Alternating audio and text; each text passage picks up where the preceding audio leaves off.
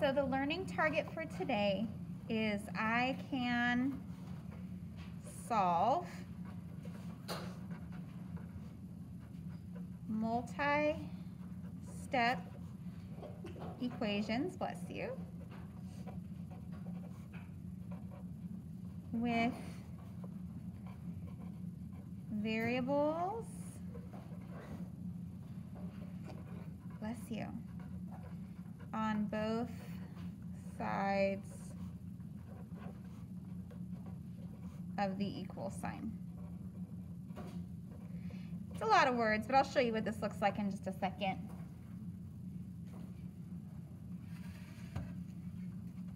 Yeah, Trevor. Yeah, that's fine.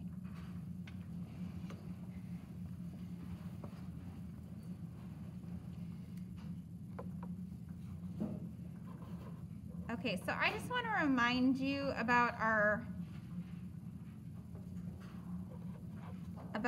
rule to keep equations balanced, because we are definitely going to be using this today. Make sure your phones are silenced, please. Okay, so we have this handy dandy rule that says that operations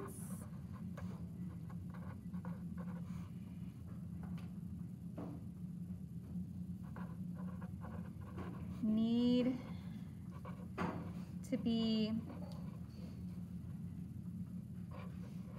performed on both sides of the equal sign. And the reason it's important to do it to both sides of the equal sign is it has to, the equation has to stay balanced. Yes? You don't perform. Is it P-O-R?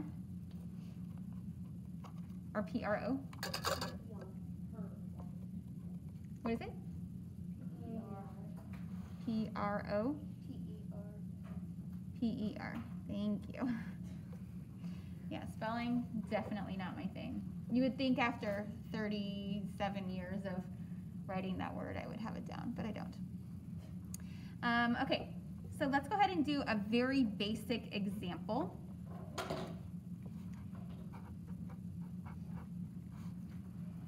So you have 3a is equal to 2a plus 3. So notice that you have variables on both sides of this problem, okay? Well, going back to our handy dandy rule above, it says that we can perform operations as long as we do it to both sides of the equal sign. So what we're going to do when we have variables on both sides is we're going to collect them all on one side. And the way that we're going to do that is we're going to use inverse operations, okay? So what I'm going to do is I'm going to subtract this whole thing to a. And if I do it to this side, I also need to do it to this side. Okay, now 2a minus 2a is 0. That's what we want. We want to have 0 for this right here, and we're now left with just 3. And then 3a minus 2a will just be an a, 1a. Not so bad, right? Well, we'll see how you feel by the end of class. But let's go ahead and check our answer too, because it is more critical than ever at this point to check your answer, because it gets harder and harder to do that check mentally. Because when you have several variables, you have to plug it into each variable, you're going to get lost in your head there. Okay, so this is going to be 9 is equal to 6 plus 3. Okay. And then I'm going to combine like terms here. And yeah, that's the solution. I just want to make a note of what we just did though, so that you can remember. What we did is we collected the variables on one side of the equal sign. Okay, so that's what we just did.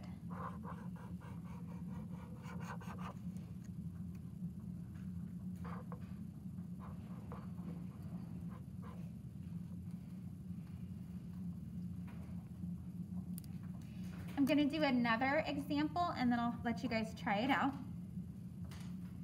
I'm going to step it up a notch. We're gonna add a little bit more to this. Actually, you know, I really want you guys to, let's see, we have,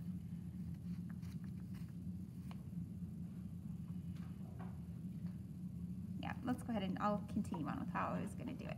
Okay, so let's take a look at this example. You have 3v minus 8 is equal to 7 plus 8v. Okay. Now, you have a choice when you're solving these. We could subtract 3v from both sides to get rid of this, to move this over, or we could subtract 8v from both sides and move it over here. So it doesn't matter which one you choose, you will still get the right answer, okay? But one choice is a little simpler than the other. I don't like dealing with negatives if I don't have to. And if I were to subtract 8v from both sides, then this would be negative 5v over here. But if I subtract 3v from both sides, then this will be positive 5v on this side. And I prefer to work with positives. Not that I can't handle negatives, I definitely can, but it just makes the whole process more simple if we can avoid negatives if possible. So that's what I'm going to do. I'm going to choose to subtract my 3v. That way what I end up with is a positive variable expression, or term I should say. So 3v minus 3v is 0, so you have negative 8. And then I'll bring down my 7. Now 8v minus 3v is 5v.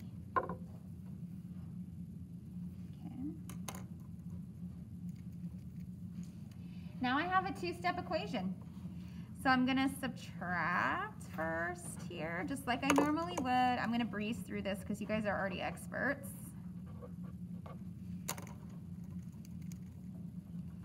Divide both sides by 5. And I get that negative 5 is equal to v. All right, I'm going to check real quick and make sure we're good. Because like I said, this is a lot to try to do in your head. So I would highly recommend that you actually physically do the check on paper. I love to do it mentally. It saves me a lot of time, but even I have to check it on paper. Did I make a mistake? Wouldn't negative 15 divided by 5 be negative 3? Oh yeah. And I would have checked it and saw that it was wrong. So that's why it's important to check it. I know something's wrong when I look up and like half the class has their hand up. Means I made a mistake. And mistakes just happen. They do. Okay.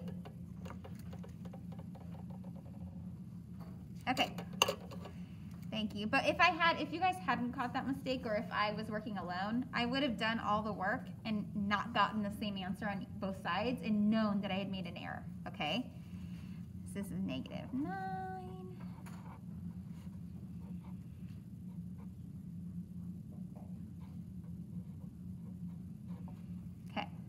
And then this is negative 17 is equal to negative 17. So we're good. We're good. Yes, Anna?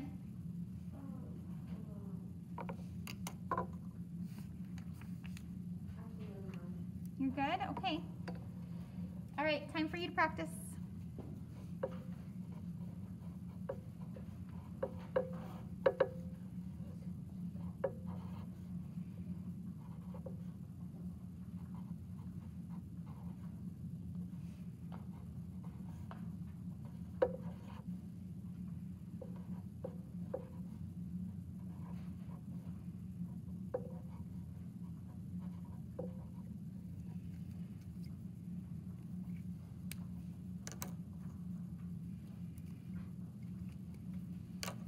I'm walking around if you need anything.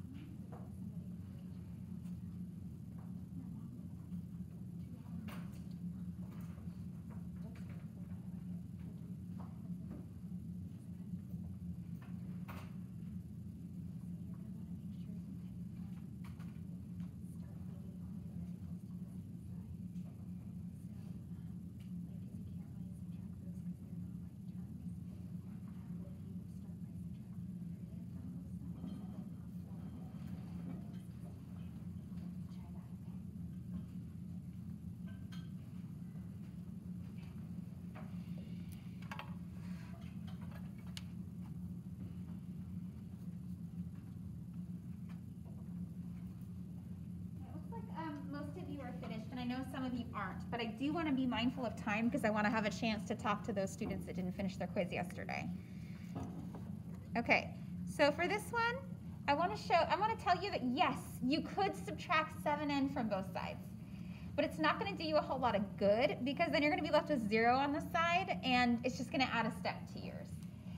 So I would choose to subtract 3n from both sides, and I'd also get a positive over here, which is so much easier to work with. So I'm going to choose to subtract 3n from both sides. And I'm going to be left with 16 is equal to 4n. Divide both sides by 4. And I get that 4 is equal to n. Is that what you guys got? Yes, awesome. Okay, on this problem, you can either subtract 5a from both sides or 2a from both sides. I'm going to subtract 2a. And we're going to get 3a minus 5 is equal to 7. And then I'm going to add 5 to both sides. So I get 3a is equal to 12. Then divide both sides by 3. And we'll get a is equal to 4. So they're both 4. Any questions about that? Okay, I have one quick example to show you because we're going to step it up even a little bit further on this. We're going to add what we did last Friday to what we're doing today.